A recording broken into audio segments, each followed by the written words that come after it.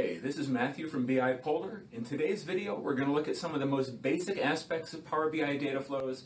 Specifically, we're going to look at how to create them. Let's check it out.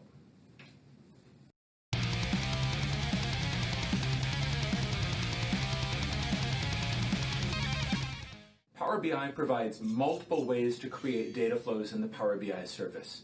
In this video, we're going to look at the first option, which is the basic one. How do we create data flows by adding new entities using Power Query Online? Let's jump into the demo. Let's take a look. As you can see, here we have a Power BI workspace that has a bunch of data flows in it already. We want to create a new one, so we will come up to the Create menu and we'll choose Data Flow. Here we have 4 different options to start creating the data flow. For this video, we're going to choose the first one, which is to define new entities using Power Query Online. The first step that we take when defining a new entity is to select the data source that we're connecting to. This is a very familiar experience from Power Query, so we're going to first of all select, in this case, Azure SQL Database. In here, we will add the server name and the database name.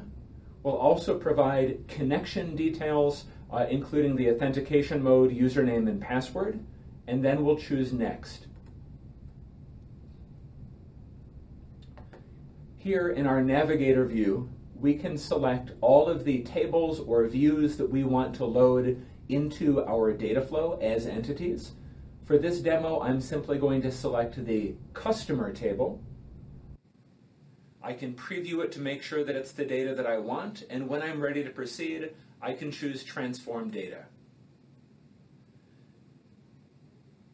This will take me into the Power Query Editor, where I can take steps such as renaming the entity and doing data transformation and filtering on the data inside it. You'll probably notice that there is a warning here in the Power Query Editor. When I look at this warning, I can see that this query contains columns with complex types that aren't supported by the CDM folder format that underlies data flows.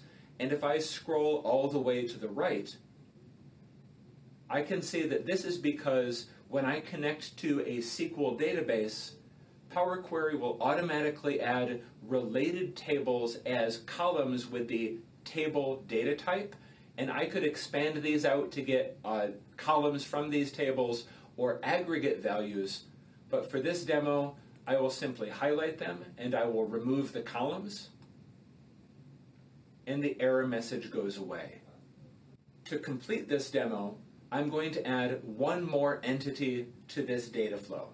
I'm going to choose Get Data from directly within the Power Query Online editor, and going through the same flow, I will select the data source type, in this case a text file. I will paste in the URL for the text file that I'm connecting to. And similar to what I did for the SQL data, I will change the query name and can apply any transformations. Once this is done and all of my entities are defined, I can choose Save and Close.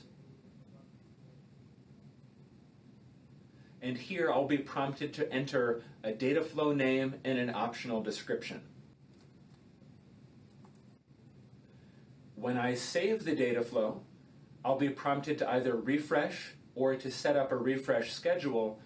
For this demo, I will choose to refresh now, and Power Query Online running in the Power BI service will immediately connect to those data sources that I used when defining these entities. It will pull in the data, transform it the way that my entity queries define, and it will load that data into the underlying CDM folders. Once this is done, I can connect to these data flows using Power BI Desktop. Here I am in Power BI Desktop, and I'm going to choose Get Data. I'm going to choose Power BI Data Flows as my data source, and I will navigate to the workspace and the data flow that I've just created.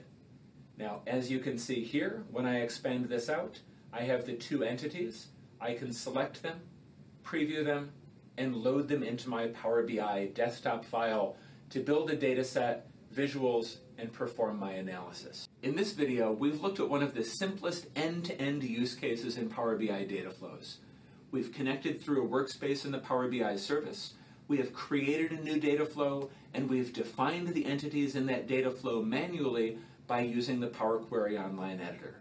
Once we're done, that data is available for us to use and reuse in the Power BI service for all of our downstream efforts.